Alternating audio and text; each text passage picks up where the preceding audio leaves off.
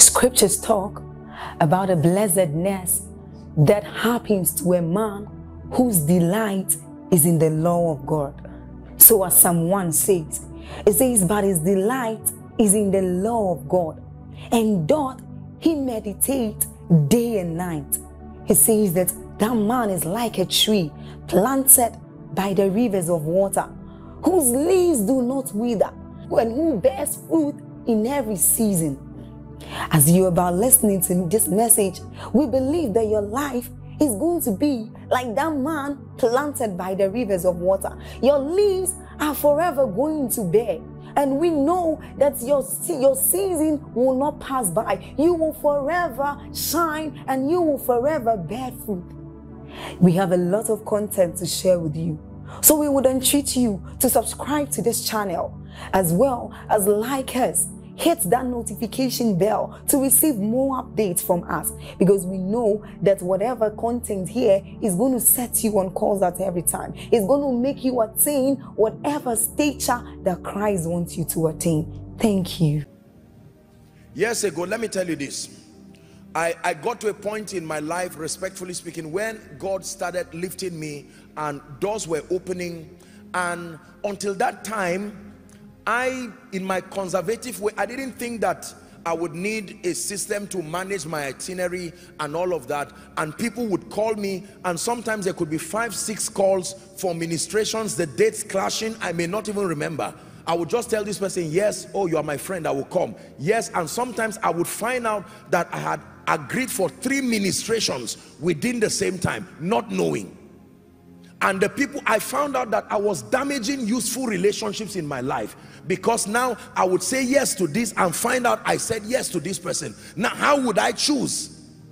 I knew that my failure was a revelation, that I had risen to a point in my life where allocating that, and then because, you know, starting ministry, most of my ministration was among friends and people who I was building a relationship with. And there were times that there are legitimate reasons to say no, but I may not have the courage to say no. So you allow the system to say no for you. You see how powerful it is now? There are many things you cannot say no to as an individual. So you leave the no to the system. Most of you have carried needless enemies in your life today, because instead of allowing the system you built to say no, you kept saying no by yourself.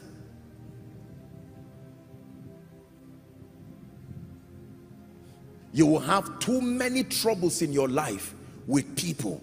You will lose out on many precious relationships if you don't create a system around what you have to do. This is very powerful.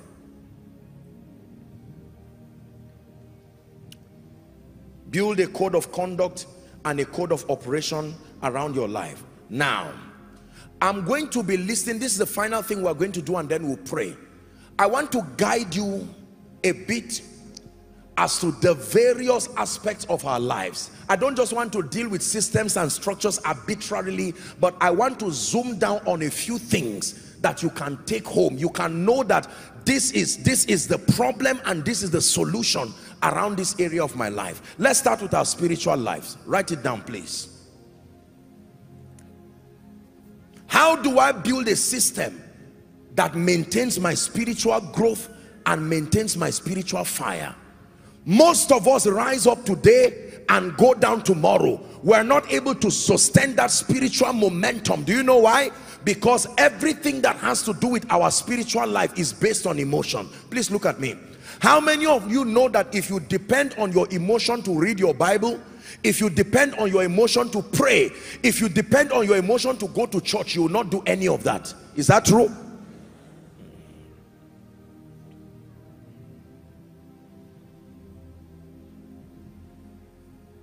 What is the system you have put in place for your Bible study? What is the system you have put in place for consistent prayer? Anybody who tells you prayer is comfortable and convenient lied to you. Prayer has nothing to do with emotions. You have to create a system that not even your emotions can easily tamper with. Hallelujah.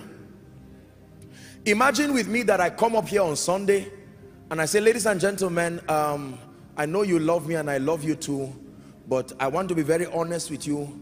Today we're just going to pray in tongues and sing because I needed to sleep. I've been traveling around and I'm so tired and I don't have anything to tell you. I thank you for coming here since 10 o'clock in the morning and since 8:30, struggling for space and sitting down, and come again. May the Lord bless you. I'm sure that after 2 or 3 weeks I'll be prepared. How irresponsible will that sound? Now, don't you know that I live a busy schedule, and yet not even you will excuse me for that carelessness. Why? Because preparing my sermon to make sure God's people are built has been systematized. Are we together now? I don't allow my emotions to prepare sermons. I will fail miserably.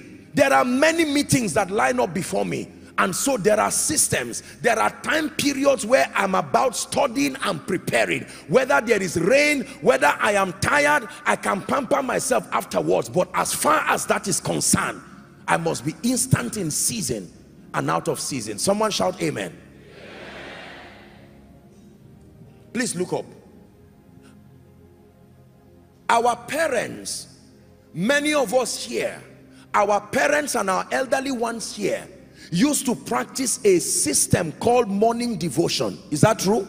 Now, that didn't seem to be a system that some of them would not pray in tongues for 1 hour nor finish their Bibles cover to cover.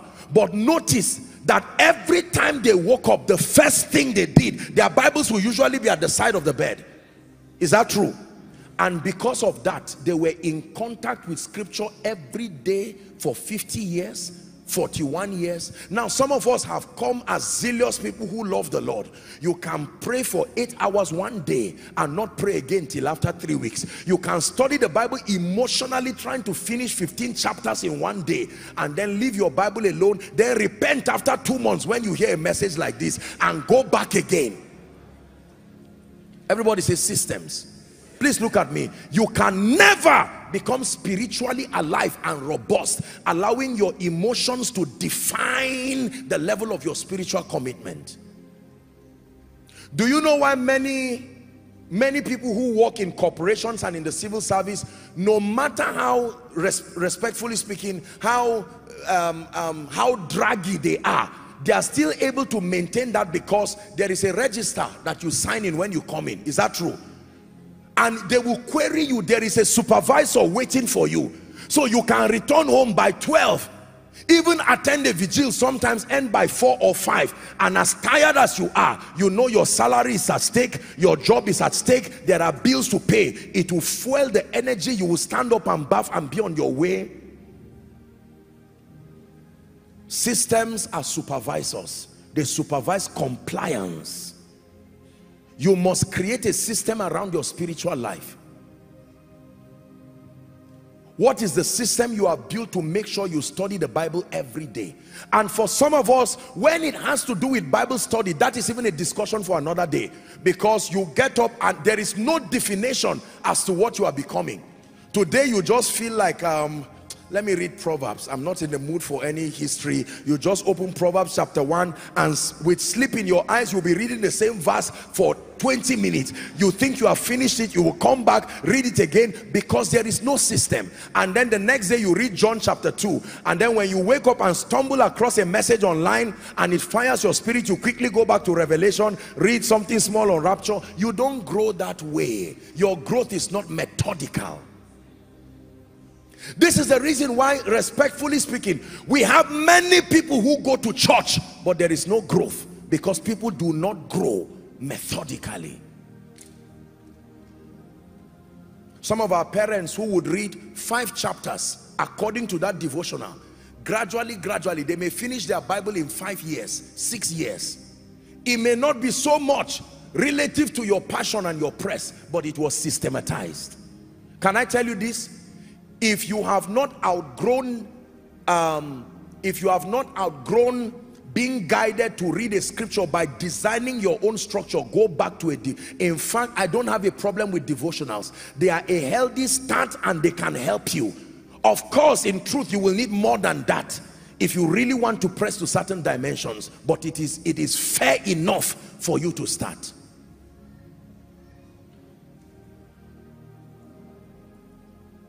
Someone met me and said, Apostle, I need to grow spiritually, and I confess that my study of the word and my prayer is not, I'm not really benefiting, I'm not really growing. How can you help me? This is what I told the person as a recommendation. I said, every message that is preached here in Koinonia, let that be your study for that week. At least start from there. So you listen to the message and you use it for Bible study, you use it to build. Now you settle down and look at the scriptures. If you even just focus on what is being taught per week, many of us have almost everybody's message in the world. You have everybody's devotional, but you have not listened to any of them. When we go to your library, there are books from even generals that are long gone, and you will impress us by what is in your library, but you've not even read up to 1% of it. You will not grow that way. Say, in the name of Jesus, I obtain grace to maintain my spiritual life by systematizing my approach. Please look up. There are some of you here, you cannot pray for 1 hour every day. Now, the value of prayer is not in the timing. The value of prayer is in the efficiency and the fellowship. But then timing is a discipline that can help you. Believe me when I tell you this. Some of you don't have the discipline to wake up in the night. Use an alarm clock. An alarm clock is a system.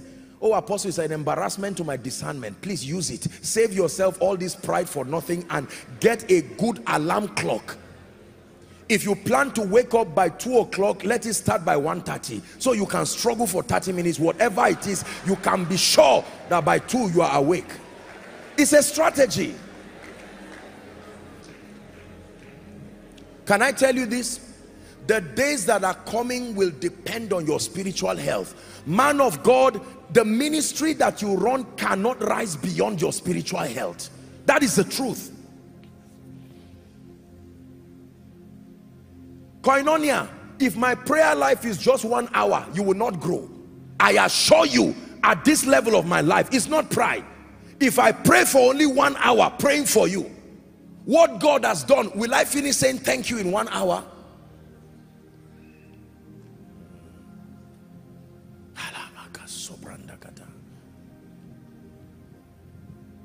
There are many homes here that don't have a system for their spiritual upkeep. Respectfully speaking, don't feel bad. We're dealing with systems and structures.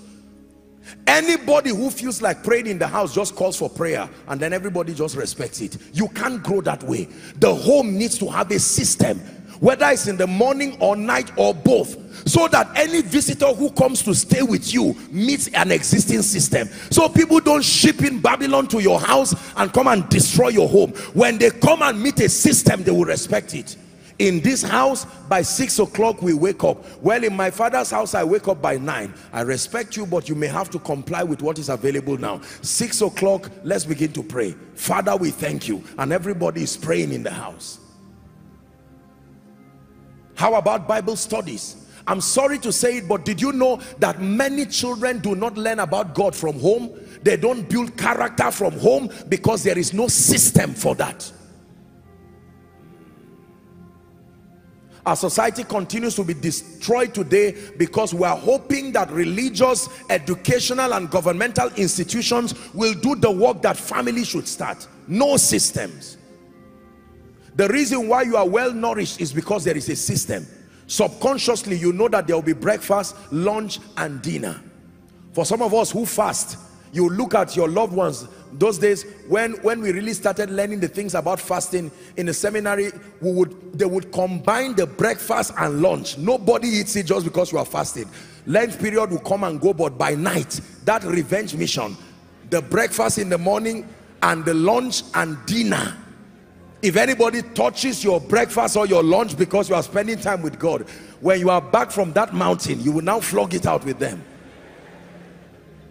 Some of you are like that.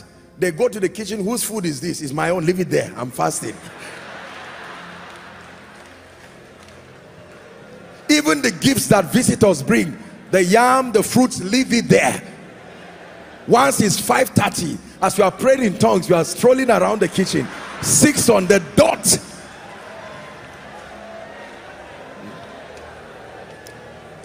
Hallelujah. Now look at me, please. Look at me. How many of you here have a system for your renewal with God? Most of you do not have a system for retreats. You don't even know what retreats are, respectfully speaking, some of you. How can you as a leader, even a spiritual leader, not have a system of retreat? It's not only when you have an attack that you need a retreat. Out of the 7 days in a week, what is the strategy you have put in place to make sure your fire is not lost? Monthly, do you have a strategy? Quarterly, do you have a strategy? During your birthday, what happens? I just know that people celebrate me. Spiritually, don't you know that that is a defining moment in your life?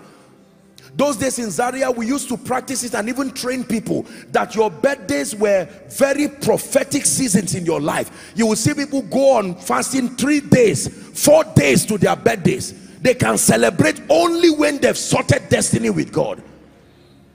But today, as simple as that was, many people encountered God and found purpose. Please return in the name of Jesus Christ. This is not just entertainment. Many of you, this is what started depleting your spiritual life. You are a man of God. The fire you used to command before was because maybe you were on campus or where you were around fellow believers. So there was a system of check and balance. Now that you are alone, your prayer life gone down. Everything gone down. Is why when most people finish from campuses, they become a shadow of themselves. You know why? Because respectfully speaking, in campus there are fellowships. There is always something to do and there is someone to watch around your life. But now you are an administrator. Now you are doing some other things. Everybody says systems. You must create a system for Bible study this night. Whether it's a topical study, whether it's study book by book, whether it's through the use of devotional. Make up your mind. Don't wait and say, Apostle, why don't you do it and be giving us every day? Go and I'm teaching you here so that you will go and find it and study. Don't stay on to be over pampered like that. You have to take responsibility spiritually. Number 2, what is the system you have put in place for your mental development? What is mental development? Correcting and building superior beliefs. What is the system you have put in place to give you a superior philosophy about life? I've told you, every day without fail, and I stand before God and before his people, there are teachings I listen to. There are people whose thoughts shape my understanding, and it is a non-negotiable sacrifice. I must listen every day.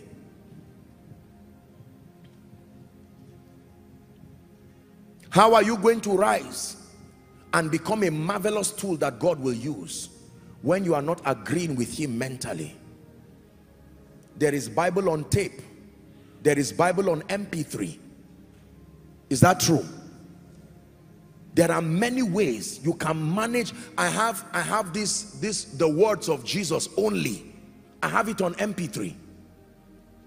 On almost all my flash drives, my phone, laptop, everything, I have it there. So sometimes I can just be playing it, the words of Jesus only, because these are the words that shape my mind and my understanding. The destiny of millions depend on my efficiency. I cannot afford to be careless. Those days we used to sleep with worship songs. To confess to you now, we don't do so much of that, but those days it used to be worship songs from night till morning. Worship songs playing. So it was a system to maintain your spiritual life. You wake up in the middle of the night with such intense presence. This is how God built us. So please return to it. Please return to it in the name of Jesus Christ. Submit to mental development. Get up and look for people whose philosophies are word compliant. There are people even in the personal development industry whose thoughts are word compliant. Listen to it to adjust your philosophy about life. Don't depend on the low level thinking. You can't be global that way. Number 3, you must build a system to manage your health and your wellness. This is a very powerful one. There are homes today, respectfully speaking, who do not have any kind of first aid structure God forbid, should anything happen to someone in that house, even if it is Panadol that is needed, someone will have to book an Uber. It is carelessness. I am sorry, but just receive it from me this night. It's carelessness. There must be a provision in place. Do you know you are given only one body per lifetime? I have taught you. Maintaining it is your responsibility, and you must create a system around it. You must create a system on how to access rich food, vitamins and supplements if you want to, and then scriptures for your health. I have scriptures. You know, several men of God across the body have done several beautiful scriptures that speak about your health and your wellness. I listen to it every time because I intend to live long. And Jesus said we live by bread and by words. Hallelujah. I made up my mind one time that I was going to, you know, I was going to build a gym just for fitness. And don't laugh, you've not even heard the story. People make me always look like I'm a comedian. Listen, do you know that I now said they should look for a gym instructor, a coach for me. Ladies and gentlemen, they went and brought one fine young man who really respects and honors me. I was inside when they said he had arrived. I said, okay, let him just go to the gym and wait for me there. When he went there and I saw the guy, I said, did I tell you people I want to box and learn? This guy was built and looking like he could pick me. I said, what is he here for? To build me? No. It is such as you have that you give. I'm not interested. No, no way. That's not my assignment. It's not in the blueprint of my destiny. My assignment is just to be healthy. Any other thing greater than my strength, I depend on the Holy Spirit and military people. Thank God he has surrounded me with so many generals, they can help me. That gentleman was built. He now showed me videos of him doing exercise. He was using chains.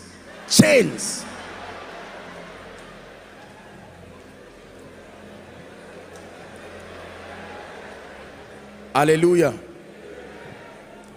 But the point is this, look at me. If you don't take care of your health, you will die. I'm not confessing negatively.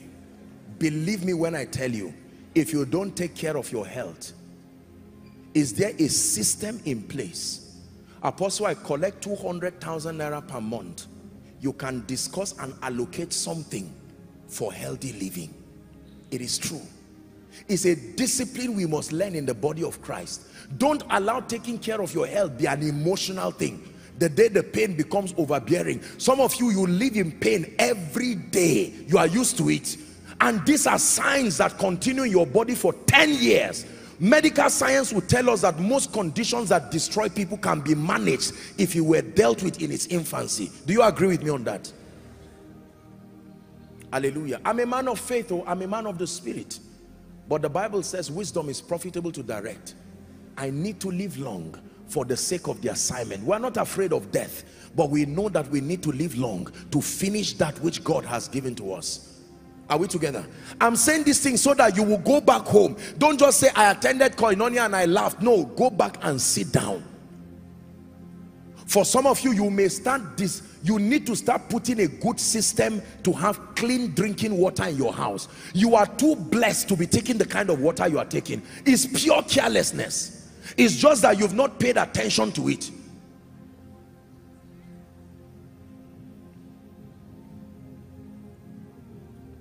What system have you put in place to excel in your work? Your work here means your career, your business, and your ministry. Man of God, what system have you put in place to meet with your leaders and train your leaders and train your workers and help them love God? Do you know it is dangerous? And there are several people here who are preachers. It is dangerous to be a man of God on fire and then not know what is happening to your leaders. You don't even know what is happening to your leaders. They are just there. You don't know whether they pray. You don't know whether they fast. You don't know whether they love God. You just know that anytime you give them an assignment, they do it. It's a risk. It's a risk to you and to that vision. Continuous development. Do you have a system for buying good clothes? Do you have a system for your presentation? I'm being very simple with you, but it is true. Be very systemic around your life.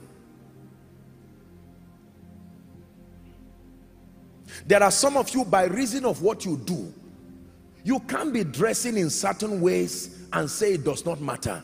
Those who bless you know how much they are giving you, and the way you are dressing does not justify their sacrifice on your life. There are some of you right now, if God leads me to bless you and I say, who is your tailor? You say, well, it depends. Last week it was one, I just found somebody new. You don't have anything like that. It's terrible. How then can favor become consistent in your life? System. Who cleans your house? I just called people, are you free? Or yeah, come and clean my parlor today. What is there with getting someone with as little as 30, 50,000 naira for most of you, especially because God has helped you? Why allow your house to be so dirty and unkept? You drive prospective friends and business people in your house, and you have the money to keep that house clean. You can't be sweeping it every day by reason of what you do. Why don't you create a system? Your house is not too small to have a staff structure of 2-3 people. Give them an orientation. You are welcome to this house. This is how things happen here. Run this house as family. This is your job description. Do this very well. When visitors come, this is how to greet them. This is what you serve them. If they ask any question beyond you, this is what to do. Systems. You save yourself embarrassment just by having systems. For many of us, it's not lack of money, it's that our life is not systemic enough to attract our next level to us. There is too much freelancing of things. Are we together? A visitor comes to your house and he needs a bottle of water, and there is nobody in the house who can go and bring the bottle of water. It shouldn't be.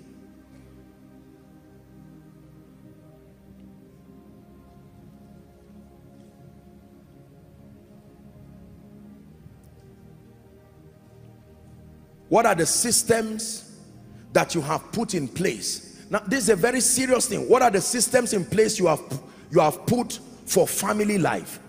Training your children, spending time with your spouse, bills, welfare that have to do with the home. These are very serious things.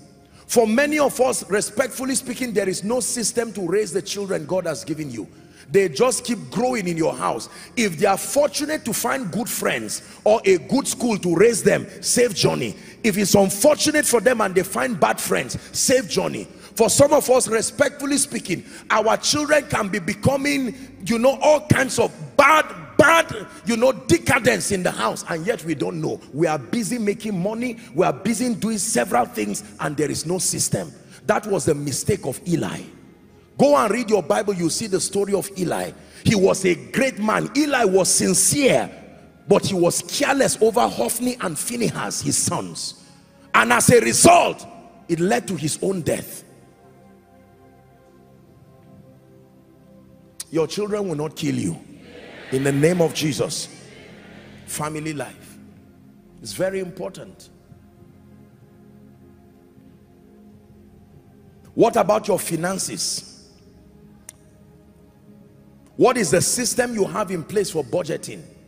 There are some of us today, respectfully speaking, with what you are earning per month, in all fairness and in all sincerity, you may not be earning the whole world, but there are certain needs you should not have if there were a system in your life.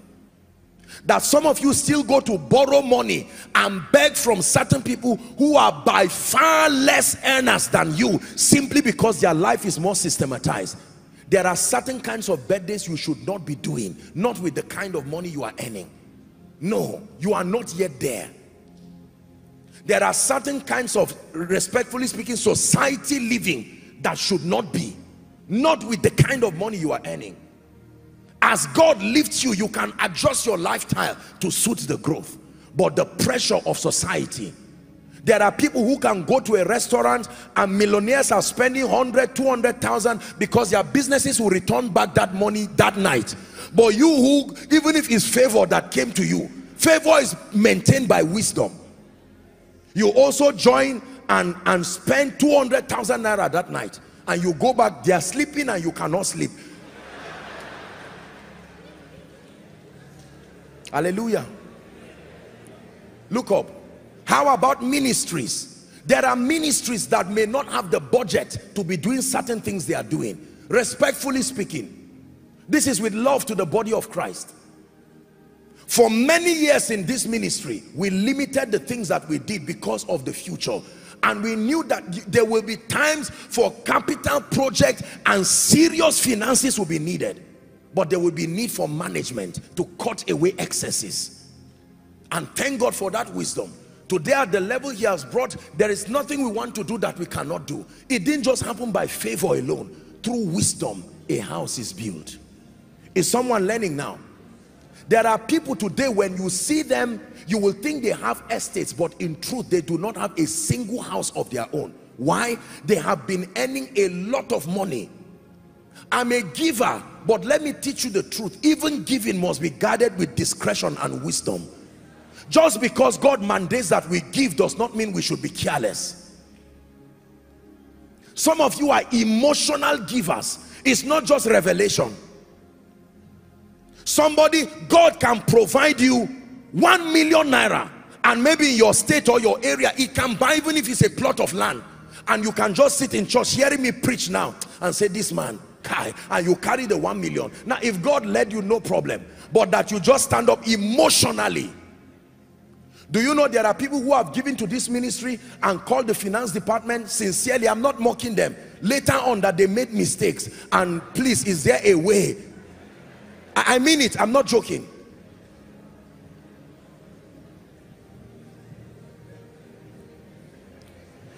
For some of you, when they call, maybe in your various assemblies or in any meeting, they call for a vow or they call for giving, you see your colleagues and your contemporaries come out, and out of sheer carnality and pressure, not the leadership of the Spirit. How many of you can give 10 million here, and what the Holy Ghost is restraining us? You are owing, you are still paying, you have not paid your children's school fees. Now, I'm a giver, I've taught you giving. There are many people today who even run away from churches because they vowed vows that they cannot pay. You went to 3 churches and pledged 10 million, and all the men of God know you. You are running away, your children are running away. It was needless.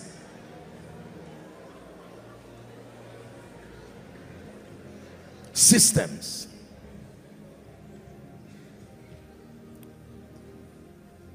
Most people don't prepare their offering before they come to church.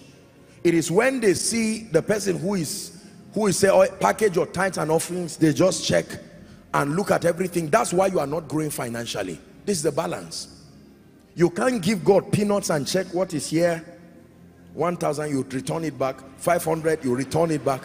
100 naira, you return it back. 50 naira, you return it back. Then you carry the bad one and just squeeze it and drop, and then you are laughing. And God is saying, I'm seeing your heart. You ate in a restaurant before coming to church, you spent 10,000 and you came and dropped 50 naira. I don't mean to be a bearer of bad news, but you will not grow that way. Where your heart is, there your treasure will be. How about a system for savings? Do you know why pension scheme works? Aside from corruption and other things, do you know why it works? I will tell you. Because there is an automatic system to deduct from your salary. Is that true? All through your lifetime. If they gave you all the money and say be depositing it yourself, only 1% of the people who receive pension today will have it. They know that there is a limitation in all men, so they created a system out of it, so that after 35 years of service, out of that, maybe added to it, maybe you haven't put it in some investment account, with the little gain there, they can now be blessing you with it for the rest of your life. There must be a system to save. Some of you, if you calculate all that God has brought to your life today, January, somebody gave you 1 million for Happy New Year. Somebody gave you 5 million. Someone gave you 200,000. Someone gave you 300,000. During your birthday, you got 10 million. You have carried like 30 million. How much do you have now? 15,000. It's carelessness.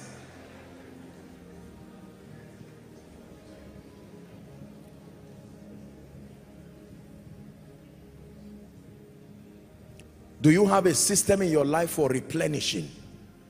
Listen to my financial series. Do you have a system in your life?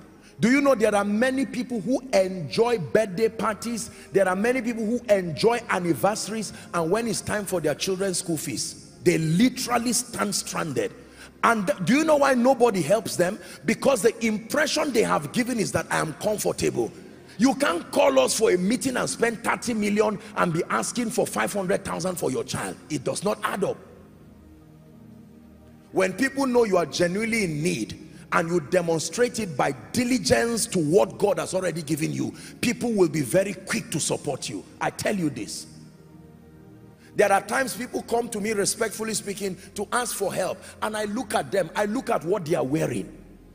I calculate, at least with my mind, look at what this guy is wearing, look at the kind of car he came out from, and then he stands arrogantly and he says, I don't know, somebody said I should come and meet you, I don't know. And I said, no, this man is not worthy of help. If you help them, maybe just pay to the school and help the children, but not because of the person. Wastage. There are people driving cars today that are by far bigger than their levels. You have a car, respectfully speaking, of 50 million, 40 million, and you don't have a house. It's not a wise calculation. Everybody say systems. You may not like me this night, but I love you. We will soon pray. You came to church. You should live wiser. Some of you, there's some money that should have come to you. God delayed it until you hear this message. Because if that money had arrived last week, with all the prophecies I've been giving you, God has allowed you now because he wants you to, now that it comes with this wisdom. Those friends that used to call you, has it come? You tell them, listen to Koinonia Message part 3, striving for mastery. Manage your passion for celebration and some of these excessive things. Let God build you, and you can have to do anything and even give. Are we together? How about relationships? What system have you put in place for having and maintaining the various relationships needed in your life? Most of us don't have a system. What is the standard in your life for having friends? Anybody who just smiles at you and says, I like your shoe, or you just meet in a program, suddenly becomes your friend. You call them your covenant friend, bosom friend, until they tear you into pieces after 2 weeks. You leave them and look for another one. No, there has to be a standard. What is your standard for having friends? I've taught you this about relationships. There are general relationships, there are seasonal relationships, but there are covenant or destiny relationships. There are many of us, you can meet someone for the first time, and in 2 hours you've told the person everything about your life, plus the problem you have with your spouse, the problem that you have with your man of God, the problem you have with your children, and at the end of it the man laughs. The day you have a problem with that man, he has everything in the palm of his hands. Be wise as serpents, Jesus said, and to be gentle as doves. Is someone getting wiser? Please look at me. There must be a system to manage your relationships. I told you my story. My dear mom, I'm sure she's following, watching now. Years ago, I didn't used to have that time, not intentionally. That time, you know, for my family and all of that, I was busy ministry, justifiably busy. And then we used to gather together 1st of January to pray. And after we finished, you know, AOB, and my mother made a statement. I cried that night. My mother said, well, her statement is directed to me. She said, please, sometimes my family members also have issues. They want to see me, they want me to pray for them, and she would not mind that, even if it is to tell them what time to be calling me. I said, my mother, this is the person that everybody who says, Hail King of Kings, they are the same people who will say crucify you. These are some of the people who will stay with you when everybody runs away. And I went back and I said, God, and I made up my mind that I was going to come up with a system of reaching out and at least doing my best to maintain my relationship with my family member. Some of you need to do this. Don't generalize your relationships. Who are the 5 most important people in your life today?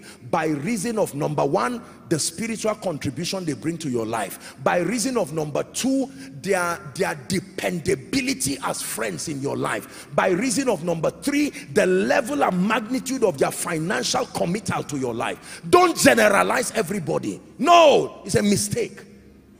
That's why I took out time to celebrate my precious workers. And I did that sincerely. I have taught you this here. Not everybody thinks you are a big deal. Beloved people of God, when you find people who love you sincerely and believe you are a big deal, don't ignore them. Some of you, by reason of this teaching, you need to come up with a system. Maybe once every week, every 2 weeks, every month. If I cannot see my loved ones, at least I will send them a text. I will call them. Can I tell you, especially for your parents, whether you like it or not, someday they will not be here again. Don't waste the opportunity being a celebrity around the world to people who only love your gift and not you, and forget the people that really matter in your life. It's time to reorder your life and create systems. Let me tell you this sincerely. No matter where I travel to in a year, no matter what it is, if I have to, for any reason, I will not miss koinonia. Maybe more than 2-3 times, and it has to be a justifiable reason. Maybe if I travel out and I'm not able to come, or maybe I'm doing a conference somewhere, that may be the only reason. But if it is Sunday, you will find me here as much as possible. The school of ministry, I make sure that I am there to teach them by myself. Is it not me God called? Why did I say yes? If I say yes, I must obtain the grace and stay and be serious. There are some of you here who are men of God. You are losing your core membership in the name of the world celebrating you. They will leave you in a heartbeat the day they find an alternative. The ones who love you enough to come and sit and be part of the vision are deserving of your best. This is true. I learned this from God's servant Bishop Oedeko, and many of our fathers of faith in this nation. A few of them have had the privilege of talking with them. Except it is necessary, they will be home. Not out of insecurity. It is their primary assignment. Can I tell you, as much as you see me all around this nation and around the world, believe me, my dear people, you are my primary assignment. And as far as God grants grace, I will not fail in that. I will make sure that week after week, to honor your sacrifice of taking the risk to be part of this vision. Systems. When people know you are that serious about them, they will be serious about you too. They can now invite people to come knowing that you will not waste their time. I have said this, human beings are not stupid. If they find out that you are not contributing constructive value to their life, they may not run away from you, but they will look for an alternative that serves them well.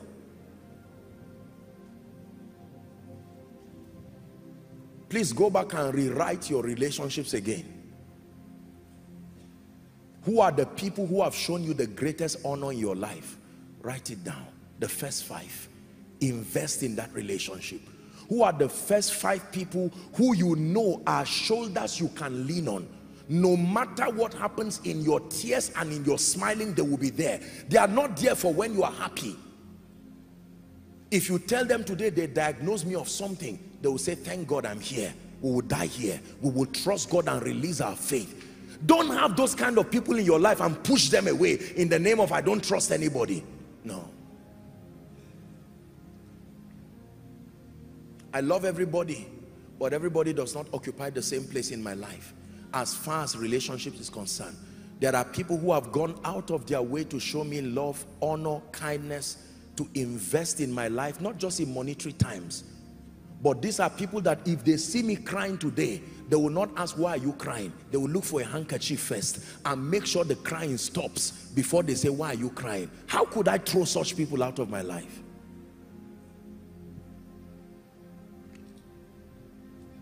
If you want to strive for mastery, this is what you must understand.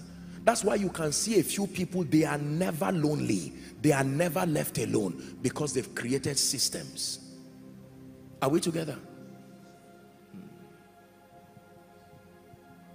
Have you created a system on giving? There are people who once blessed you, who once helped you. Some of them are aged today. Some of them don't have the privilege to be as strong as they were when the government. Have you created a system around your finances to make sure that at least you are reaching out to them?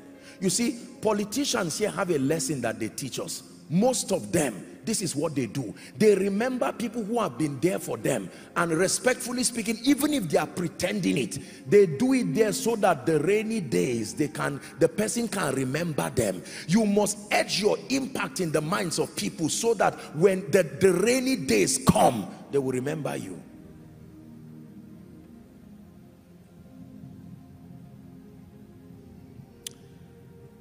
If you ever see any man excelling in life, in ministry, in business, they systematize their success by helping them to reign, helping them to understand what they need to do to reign. I have put a system in my life to make sure my prayer life never goes down. A system of refueling, a system of maintenance, a system of retreat. If I go on a retreat today, Koinonia should not suffer because I'm going on a retreat. A system has been put in place. Father, have you put a system in your house that if you are caught up in traffic or you are not able to come back home, the school fees of your children will still be paid, your wife will still be taken care of? Man of God, have you put a system in your church that even when you are not around, the fire on the altar never goes down, that your values become uncompromising? Have you put a system in place? Striving for mastery, part 1, the foundation. Part 2, the laws of dominion. Part 3, the power of systems and structures. I have been holding this mic for at least 1 or 2 hours now, and yet it has failed to stop because there is a system that powers it. And for as long as the conditions for that system is in place, I can hold this from morning even up till night. My goal is for you to become like Jesus in every way. First in your character and your stature, and then through knowledge and high level illumination, that you truly become people of influence and power, that God can do much with you. Witnesses indeed. According to John chapter 1 and verse 6 and 7, it says there was a man sent from God. His name was John. And it says the same came for a witness, to bear witness to the light, that all men through him might believe. Every teaching you receive here, series after series, and there are so many of them lined up. Every miracle service here, every time of counseling, every time of prayer, every activity in this ministry was designed by the Spirit of God and through wisdom to work in synergy to build you to become a certain kind of people. My challenge for you tonight is that God desires that you leave the realm of trial and error.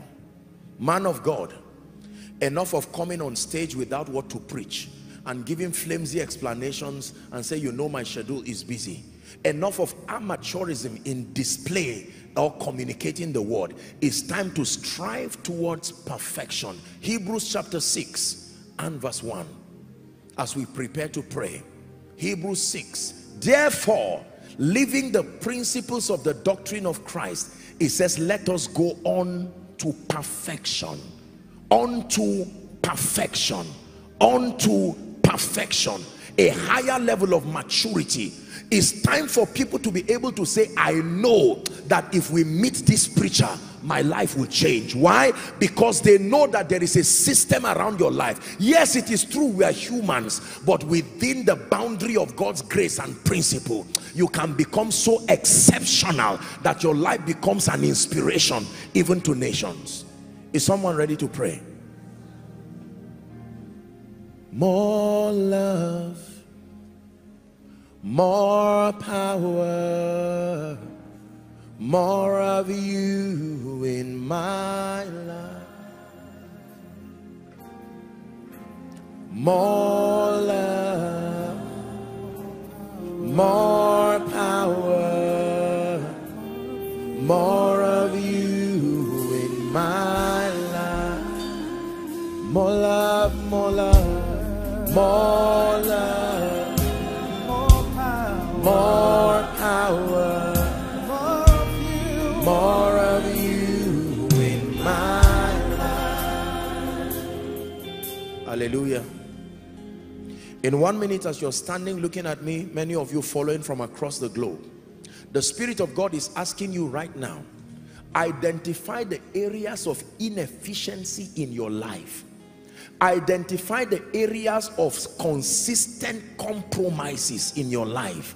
Identify the areas of inefficiency, swings, highs and lows. For some of you, it's your spiritual growth. You have never maintained an ever increasing consistent spiritual life for 1 full year. You must backslide somewhere and someone prays for you and you get back. It's time to strive for mastery. There are some of you, your finances, you have never had 1 year debt free, 1 year trouble free, 1 full year that you didn't have to borrow money. You can strive for mastery. For some of you, it's your family life. For some of you, it's the area of your mind. I have discussed a number of areas. For some of you, it's your organization. You have a great organization, but there is no leadership and no management. Everything is haphazard, no predictability. You do not have the structure that can hold the growth you are looking for. It's time to reinvent yourself through wisdom. Some of you, by Monday, tomorrow, you need to go to your place of work. Gather your staff together. No matter how large and how small that store is, you are not producing anything tomorrow. It's a leadership training. Ladies and gentlemen, I have learned something. We have found the key to our inefficiency. There are no standards in this place of work. You come to work when you want to. You don't come when you want to. You wear anything. You say anything. There is no code that governs how we speak. We don't have ethics. There is no code of conduct. There is no code of operation. No modus operandi. We look like different people even though we are selling the same product. It has to change. You have leaders and pastors under you. Everybody comes to preach what he wants to say. That is wrong within the context of that spiritual organization. You don't come and carry a mic and say, well, I'm a pastor in a ministry, but I will preach what I like. No, no. You have to be able to walk in keeping with the mandate given to the man of God. At least within the time of your service there, faithfulness is demanded.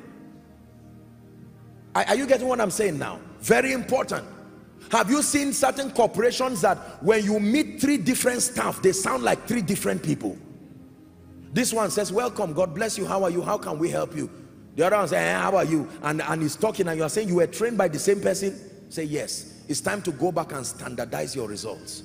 The nations are waiting for you. You are a businessman, standardize your results. You are a man of God, standardize your results. If they invite you for a healing meeting, let it be that healing happens. If they invite you for a breakthrough meeting, let it be that lives change. I vowed a vow to God and I've told you that nobody on earth will ever meet me twice before they are changed.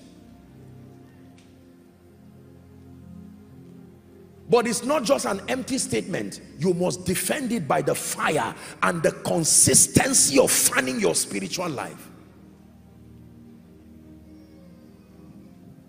You didn't waste your time tonight, I assure you. You came to church to learn something. For some of you, this is the reason why increase has not come. No matter the prophecy, increase will be a waste. There is no structure. I prophesied as I was commanded. Life came to the bones, and the Bible says when life came to the bones, flesh came upon the bones, bone to his bone. There are family members that need to go back and sit down right now and say, listen, we need to put a system and a structure in this house. Are we together? We can't have 5 children. One is saying good morning, one is saying how far, one is saying what is your business. There has to be a structure. The mother cannot be responsible and the father is irresponsible, does not care. No, there has to be a structure and a system. Are we together? Who pays the school fees of the children? Who is the one paying and who is helping? Let it be defined. Let your wife not be paying the school fees and then you say, hey, after all, you are doing it. The most important thing is we are one. What is the job description in this house? If she's paying the school fees effortlessly, you must be ready to cook sometimes too, effortlessly. Sorry. Structure.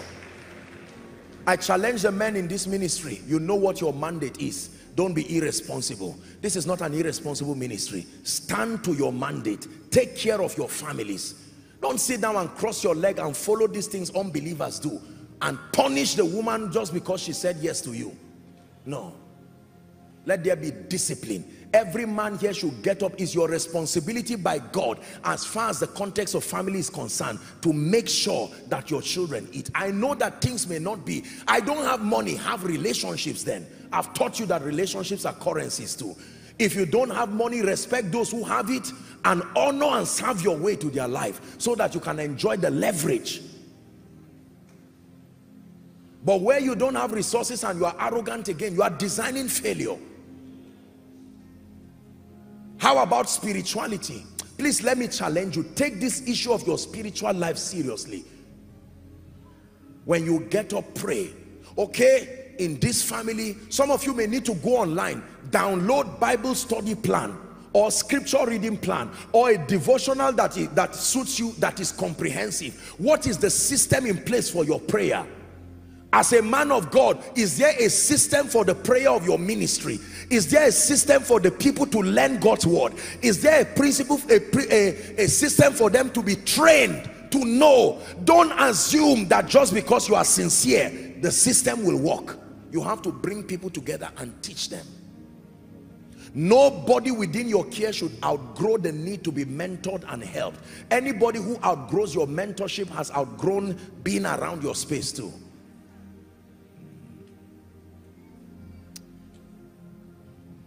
Are you ready to pray? In 1 minute, please, no movement around. You are going to cry to God from the depth of your heart. Lord, I'm ready to step up to a life and a Christian experience that produces results indeed. I am tired of shadow boxing my life up today, down today, tomorrow, spiritually, financially and otherwise. You have taught me tonight the power of systems and structures. No wonder the bones in my destiny have not come back to become a great army, because the bone has refused to come to its bone. I take responsibility for my state right now and I obtain grace. Someone open your mouth and begin to pray. Please pray from the depth of your heart. Outside, pray. All the overflows, pray. Following by way of television, praying, or online, pray. Make sure you are praying.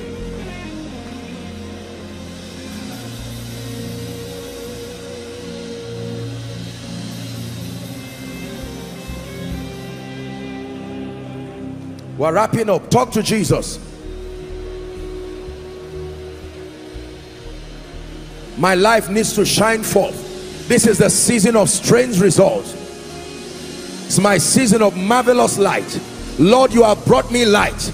I need to systematize my results, systematize my spiritual growth, systematize my mental development, systematize my approach to life, approach to learning, my business, my organization, the ministry you've committed to my hands.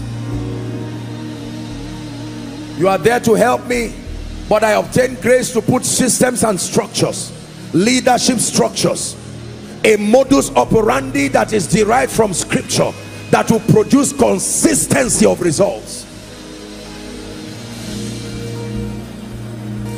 A code of conduct and a code of operation. Pray. A code of conduct and a code of operation.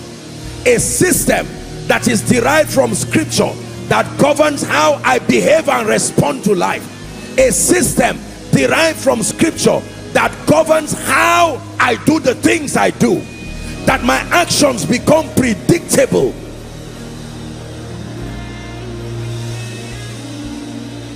Now unto the Lamb upon the throne we raise a sound, we raise a sound, for he is God and God alone. Hallelujah, hallelujah. One more time. Now unto the Lamb upon the throne we raise a sound, raise a sound. We raise. For he is God and God alone. For he is God and God alone. Hallelujah. Hallelujah. Hallelujah.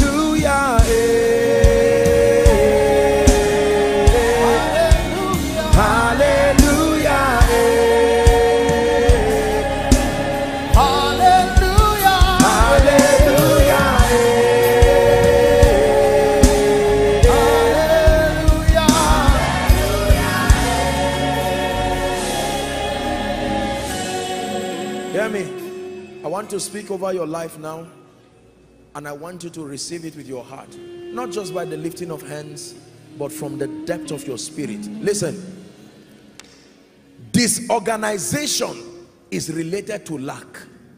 There were 5,000 people randomly arranged in that crusade ground, but when it was time for feeding, Jesus says, before bread comes, let them sit down.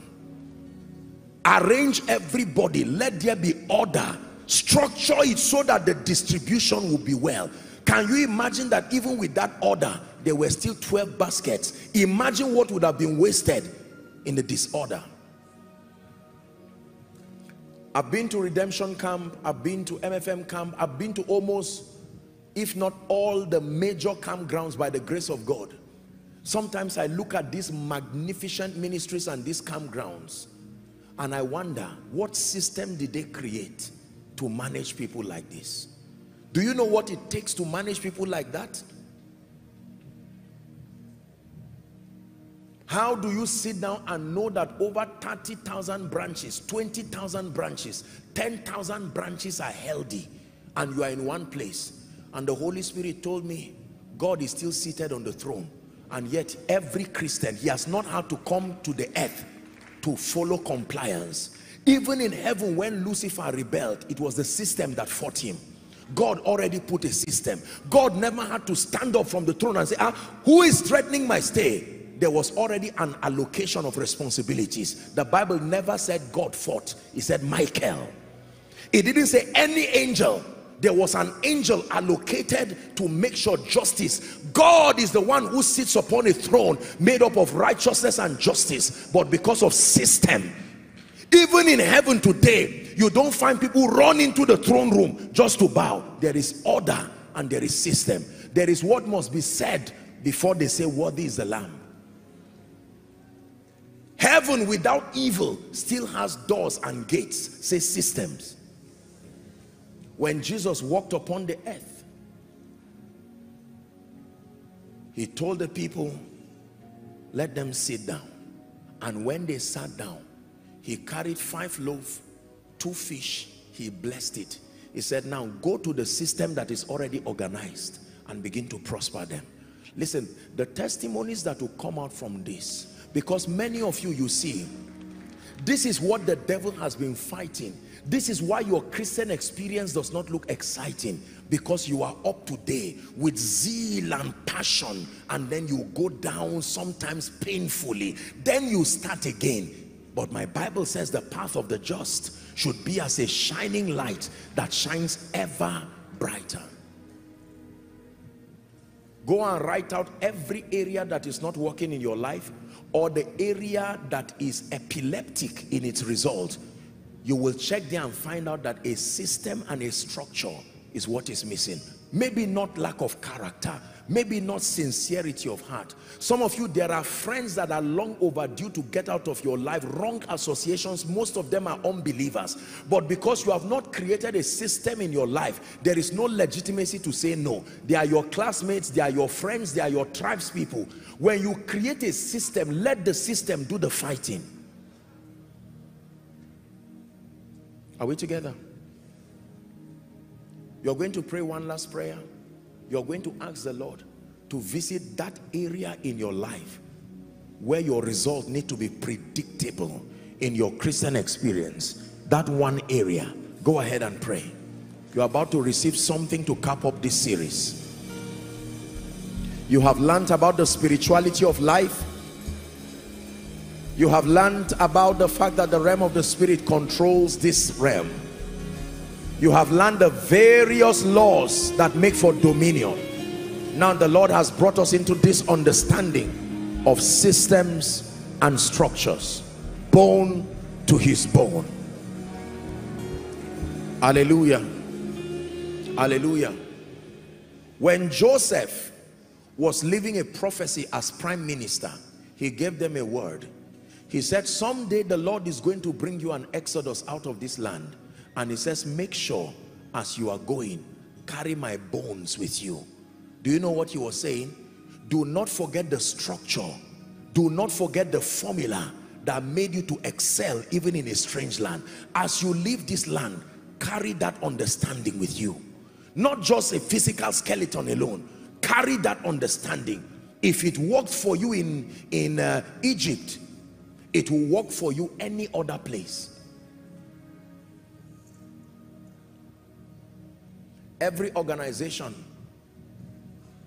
runs by systems and structures. There is no luck when the results become sustainable. You can have short-term results that is purely by luck. Man of God, it's time for the ministry to rise. I don't doubt your call. You are anointed. You are a prophet, you are an apostle, you are a pastor, you are an evangelist. But the problem is the system. Businessman, with what you carry, you should be relating with the kings in that industry. But lack of system has brought you down. It's time to go back and reorder your life. Let me be able to know that every day you pray, every day you study scripture. Let me be able to know that you have predefined times when you fast. You don't have to announce it and tell everybody. There are times that there can be corporate fast, but when is your own personal one? Let me be able to know the times that you can go for retreat alone. What is the system in your life when there is an attack? What is the system in your life when something good happens to celebrate? You must go back and give your life that level of meticulous definition. And I pray for you in the name of Jesus that whilst you are focused doing that, may the grace of God work for you. May the mercy of God speak on your behalf. In the name of Jesus Christ. Anywhere you have not gotten sustainable results by reason of this series, in the name of Jesus, the power to begin to command results, receive it in the name of Jesus Christ. And hear me, anything that should have been released in your life but was withheld, whether by demonic forces or it was a deliberate act of God to help you so you do not lose it when it comes, I declare that now that you know these things, may the mercy of God release it to you now. There will be no wastage in your life from today. No spiritual wastage, no financial wastage, no relational wastage, no mental wastage, no depleting of your health, in the name of Jesus Christ. And hear me, for those of you who are now experiencing any kind of depletion or any kind of trouble that came directly because you did not understand systems and structures, whether you are owing financially or maybe your health has deteriorated as a result of this, or your relationships have plunged into misery, or something is wrong with your spiritual life, the same way the hair of Samson grew back by the mercy of God, I decree and declare that his mercy speaks to that issue now.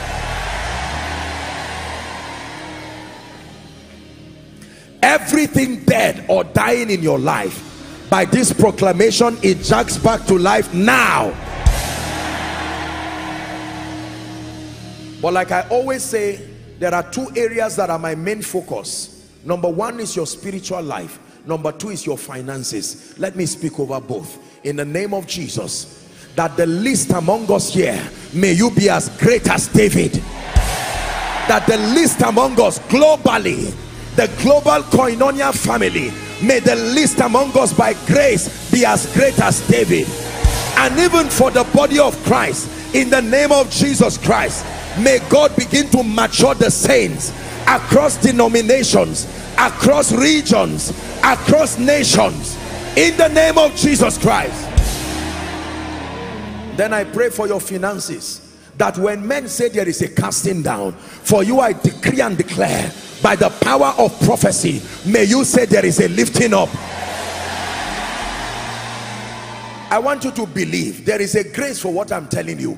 I'm saying it again in the name of Jesus.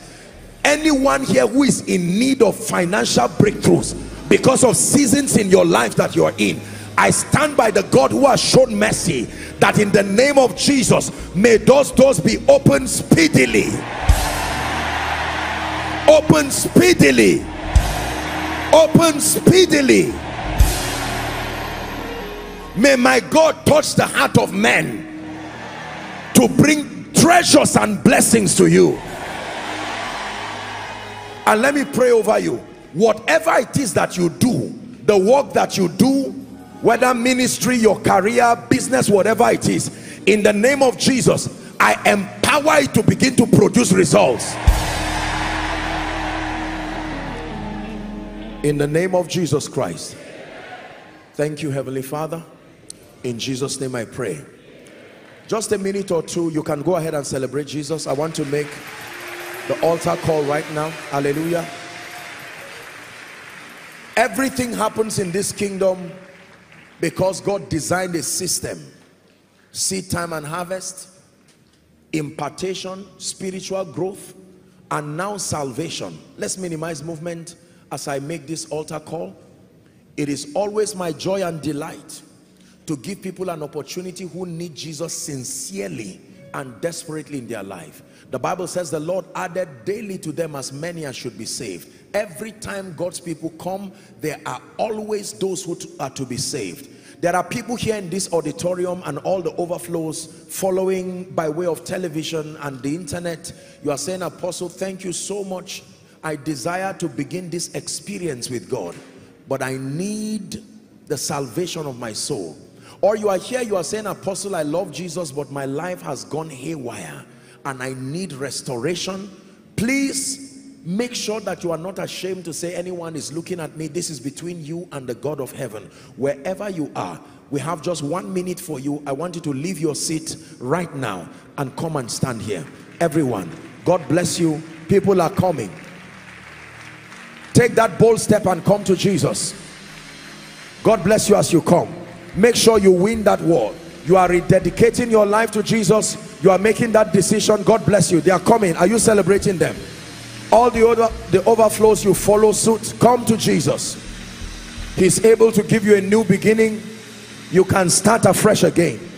Apostle, I want to come, but I'm not sure. I remember giving my heart to Jesus, but things have gone haywire. Can I join them? You are most welcome. Very quickly join them. He's able to save even to the uttermost. He will give you a new beginning. Hallelujah. Young and old, keep coming.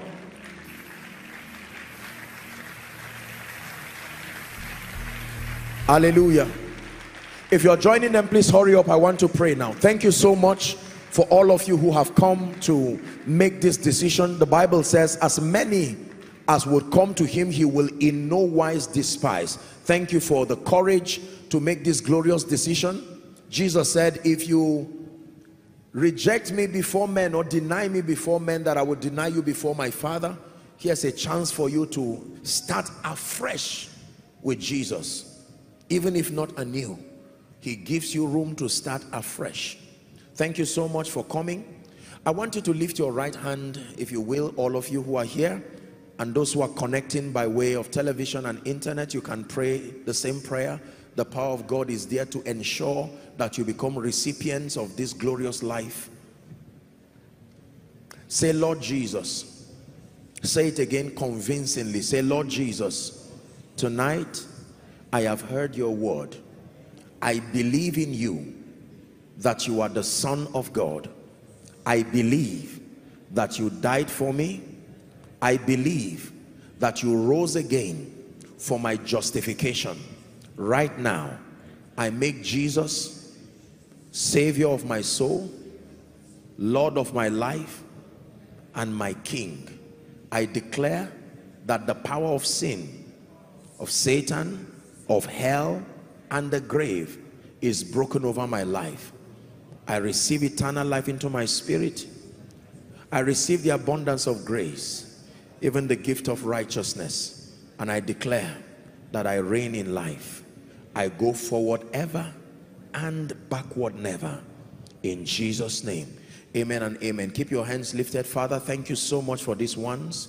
You have brought them to Jesus, and I pray by the authority of Scripture that their sins are forgiven. I also declare upon you that the power of sin, Satan, hell, and the grave is broken over your life.